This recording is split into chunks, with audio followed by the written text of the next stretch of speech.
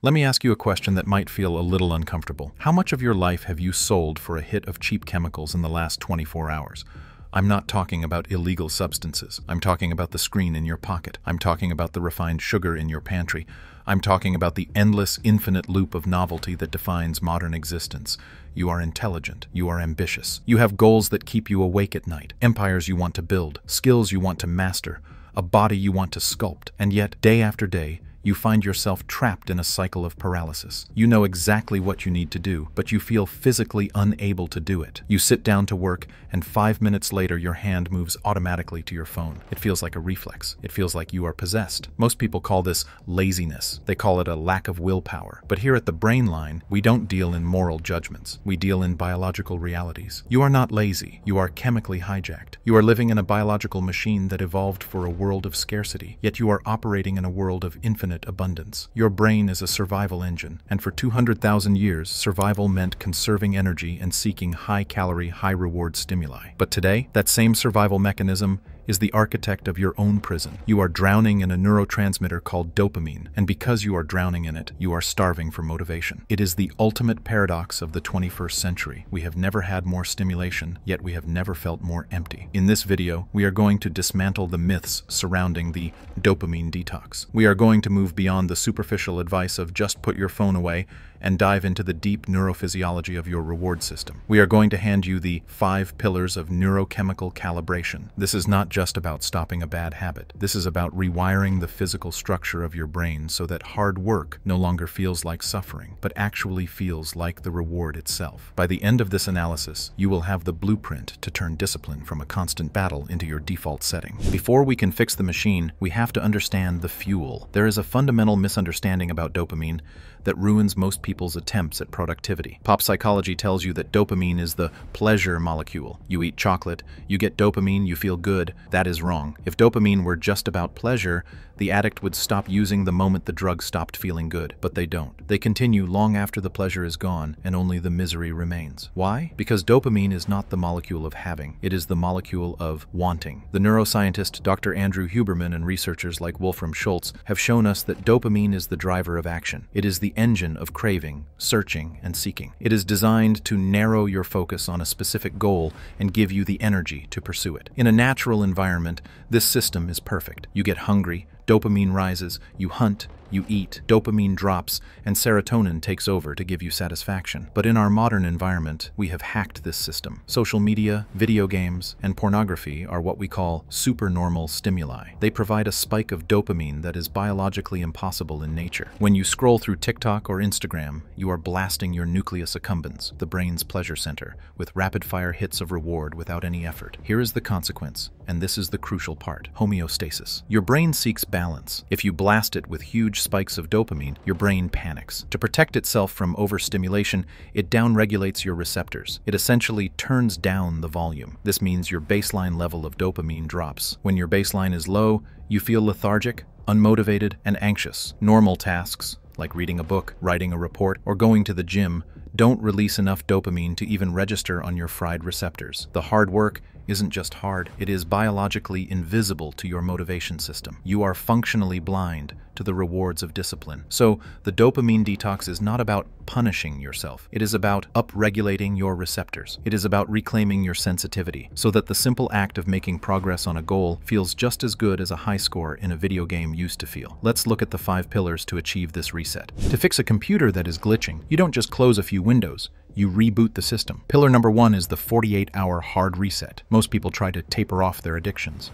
They say, I'll just use Instagram for 30 minutes a day instead of 4 hours. This rarely works because the neural pathways are too deep. You need a shock to the system to break the pattern of automaticity. For 48 hours, you are going to enter a state of what we call theoretical deprivation. The rules are simple but brutal. No social media, no video games, no digital entertainment, Netflix, YouTube, no music with lyrics, no highly processed, sugary foods. What are you allowed to do? You can write, you can read physical books, you can exercise, you can meditate, you can walk, you can drink water and eat whole foods. Here is what will happen, and you need to be prepared for it. You will feel bored, intense, painful boredom. You will feel an itch in your brain, a phantom vibration in your pocket. This is not a bad sign. This is the kind withdrawal of the cheap chemical. This is your brain screaming for its pacifier. By depriving yourself of the supernormal stimuli, you force your brain to look for dopamine elsewhere. Suddenly, after 24 hours of staring at a wall or walking in silence, the idea of cleaning your room or writing that essay starts to sound appealing. Why? Because it is the only source of dopamine available. You are artificially lowering the floor of stimulation so that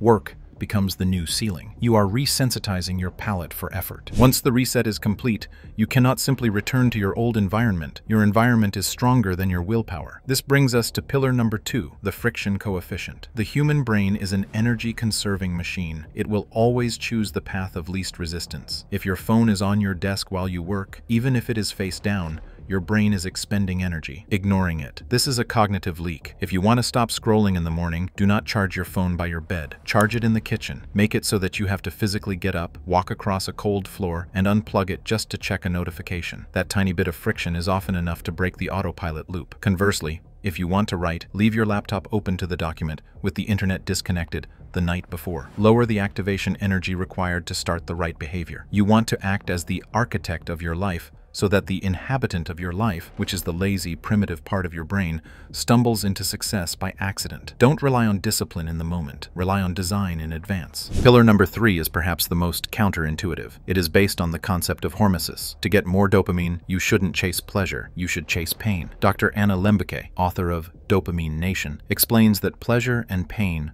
are processed in overlapping regions of the brain and work like a balance scale. When you press hard on the pleasure side, binge watching TV, the brain eventually snaps the scale back to the pain side to restore balance. This is the come down, or the apathy you feel afterward. But the reverse is also true. If you intentionally press on the pain side, the brain will reflexively tip the scale toward pleasure to restore balance. This is why you feel amazing after a freezing cold shower or euphoric after a brutal workout. This is the secret weapon of the high performer. Use high-friction activities to generate a neurochemical rebate of dopamine. If you are feeling sluggish and unmotivated, do not look for a snack or a funny video to wake you up. That is a trap. Instead, do 20 push-ups, take a cold shower, engage in intense physiological stress for a short burst. This triggers the release of dopamine and norepinephrine that is more sustained and more steady. It gives you a clean fuel source for mental focus that lasts for hours, rather than the jittery spike and crash of sugar or social media. Train your brain to understand that the only path to the good feeling is through the gate of effort. The hardest part of any task is the first 5 minutes.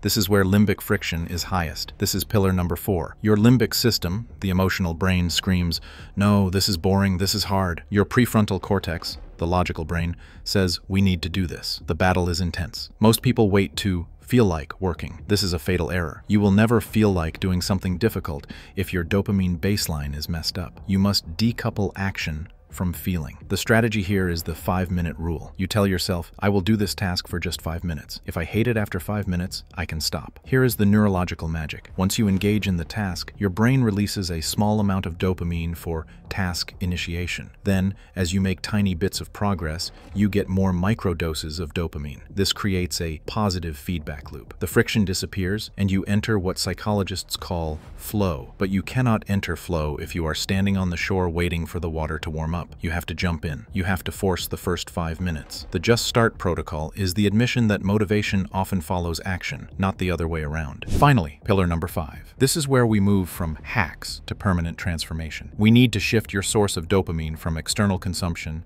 to internal identity. In the beginning, you need tricks. You need the cold showers and the phone lock boxes. But eventually, you want the source of your dopamine to be the image of yourself. When a disciplined person refuses a donut, they don't feel deprived. They feel a hit of satisfaction. Why? Because that refusal reinforces their identity as a healthy, disciplined individual. Every time you do the hard thing, you cast a vote for the person you want to become. You need to learn to subjectively reward the effort itself. When you are studying and it feels painful, you must mentally reframe that pain. Tell yourself, this pain is the feeling of my neurons forging new connections. This struggle is the feeling of weakness leaving my body. By intellectually associating the strain with growth, you can actually trigger dopamine release during the difficulty. This is what David Goggins talks about. This is what elite athletes do. They don't just tolerate the burn, they crave it because they have rewired their brain to interpret the burn as evidence of success. You must become an alchemist, turning the lead of suffering into the gold of self-respect. We are living in a time time where focus is the new IQ. In an economy where everyone is distracted,